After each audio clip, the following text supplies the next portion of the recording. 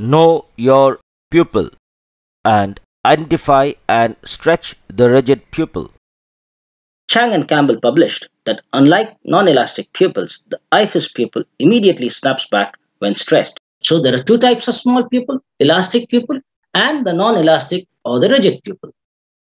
We have an elastic pupil which is like a rubber band and any device will work, whereas the rigid pupil is like a string.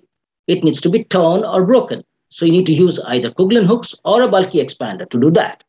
We could check the elasticity or rigidity of the pupil before starting. Just inject BSS through the paracentesis, and if the pupil momentarily expands, you know that it is an elastic pupil and you do not need to stretch that pupil. Whereas, if you inject BSS through the side port and the pupil does not budge or expands only minimally, you know it's a rigid pupil and you need to stretch that pupil bimanually, not limbus to limbus, but just sufficient to allow you safe placement, about 4.5 to 5 millimeters to allow placement of a pupil device. And once you've done that, you're a lot safer.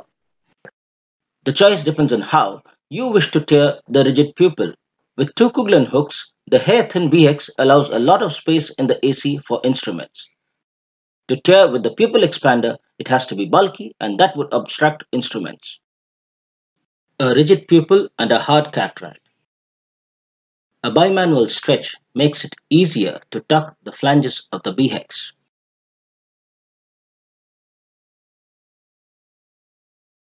As we can see, the 5.5 mm pupil is more than adequate to emulsify even this hard a cataract. Rigid pupil stretching was not attempted. Bimanual tucking of the flanges using the forceps and the iris hook or Coughlin hook helps engage the BX with ease. So let's identify and stretch the rigid pupil.